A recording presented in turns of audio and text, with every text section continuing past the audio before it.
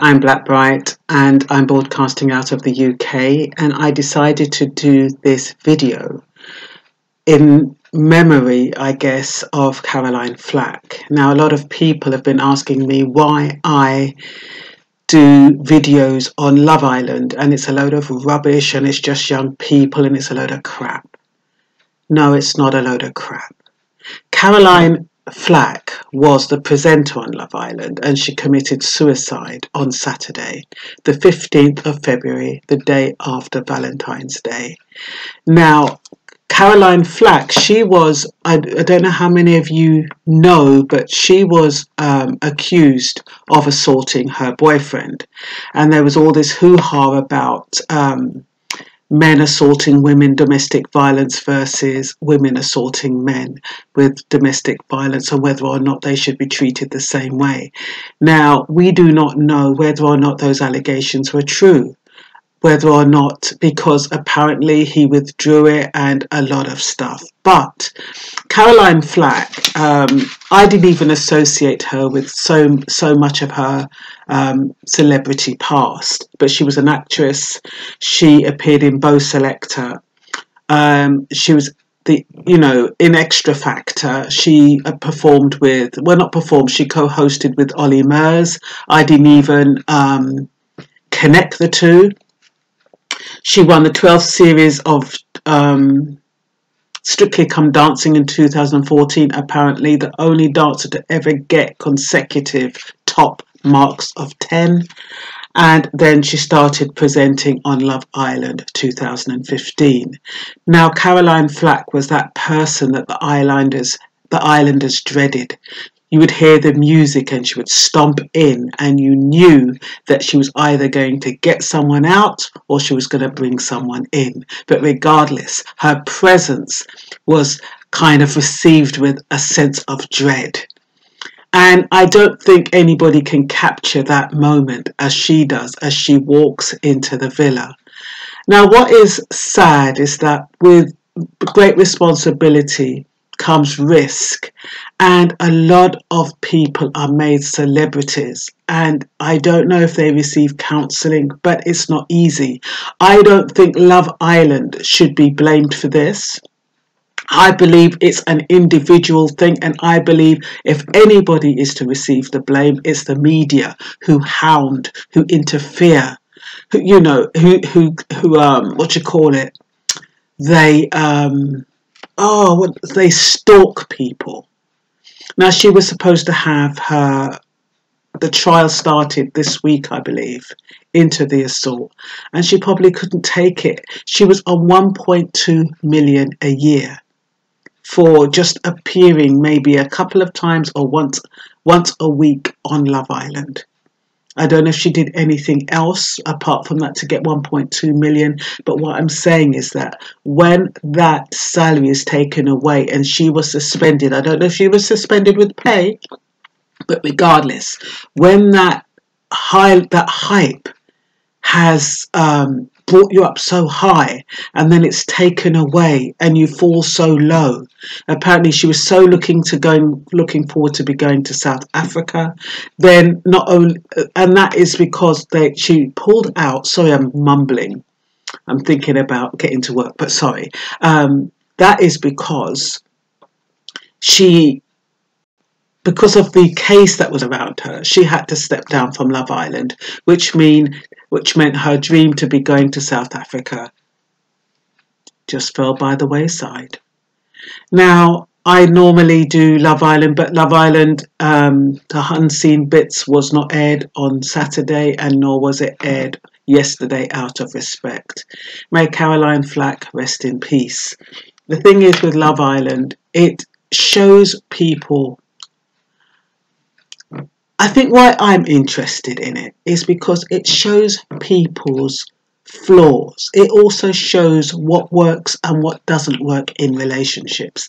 And I think when people are watching it, there are elements of it that they can identify with. And yes, it's far removed from my videos on immigration and deportation and universal credit. It's far removed from that, but it's still a part of life. And life has to have balance. It cannot all be serious. It cannot all be about the negative aspects of life. We have to have some joy. And it's so sad that Caroline Flack, along with Muggy Mike or Mike Thessalonius, you know, who both committed suicide. I know there was another girl that committed suicide. It's got nothing to do with Love Island. Love Island gives them a platform. It gives them a foundation to become a bit more than who they were when they started. And it's the media that creates the celebrity status. It's the media who brings people up and knocks people down. So now they're saying in the media, oh, there's Long Island, Love Island has got a lot to answer for. Why? All they're doing is showing us people who are navigating the road to love. That is what they are showing us. And each one teaches one. We see the codependence in these relationships. We see the narcissism in these relationships. We see those who have been damaged in the relationships. We see those who are frightened to take steps forward. We see those who have been rejected. We see those who have been accepted. It's all a part of life.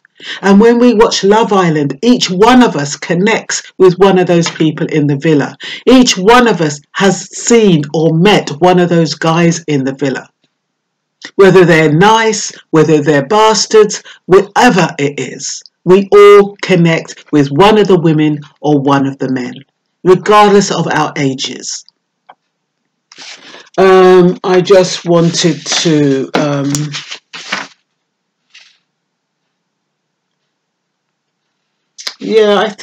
I think I'm not going to belabor the point too much, because this is just really to bring Caroline Flack, for those of you who didn't know her.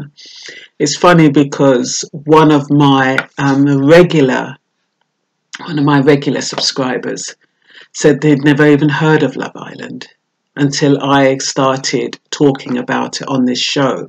Well, not on this show, but on my channel. And I did want to bring a lighter side of myself to my subscribers, because I do like to have balance, work-life balance, and a little bit of lightheartedness and a little bit of seriousness. I think it's really important to share all aspects of life, and I try to do that when I can. So our condolences go out to Caroline Flack and her family. Her boyfriend must be devastated. We just don't know what we say to people and what we do that will affect. We don't even know how vulnerable people are, you know, because people go around with a mask on. People go around with, oh, everything's all right. And so with Caroline Flack, we're not necessarily us, because she wasn't in our limelight, but in the media, with the producers, they don't know what she's going through. And the thing is that people tend to judge others as they do themselves.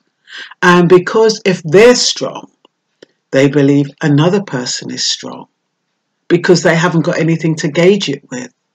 So with Caroline Flack, I don't know how she was. I don't know if she was interviewed. I don't know how she was, because the last time we saw her was she put this Instagram on of kissing her poodle or her dog on Valentine's Day. And she looked so beautiful. She dyed her hair and everything. And it's amazing how the people who tend to die are so happy, or appear so happy moments before. So it is a shame that people don't feel as though they can face the challenges, because everything is brought in our lives to teach us something. And when we are lifted up, it is teaching us to remain humble. It's to teach us to remain grounded, because if you get too high, when you're brought down, you can't cope. So you need to be grounded all the time. You can't forget. When people say don't forget where you come from, what they really mean is don't forget to be grounded. always try to imagine, if all this is taken away, how will I feel? I always think that if I became rich, I would like to think that I would remain in an environment and a status where even if all my money went, I'm not going to live a life where if it was all taken away, I'm going to be in debt, I'm going to come down with a bang. I would like to think that I would just, okay, maybe, pay off the 50% of my mortgage or whatever it is. I would do things like that, but not live in a big mansion that, God forbid, something was to happen, you lose that status. So we have to keep grounded. We have to be sensitive. We have to be empathetic. A lot of us, we see celebrities and we poo-poo them, and we either we're envious of them or whatever. And we kind of think, oh, well, they've got it all. They've got nothing to worry about. They're driving in these cars. They're wearing expensive clothes. But we're all human. We're all human, and we're all vulnerable. And we all seek for stability. Remember Maslow's hierarchy of needs. We all want that love and that security and that validation. And when that is taken away, it can leave us feeling devastated. Money cannot compensate for validation, respect, and love. Anyway, that's all I've got to say, peeps. Have a wonderful day and speak to you soon. Bye-bye.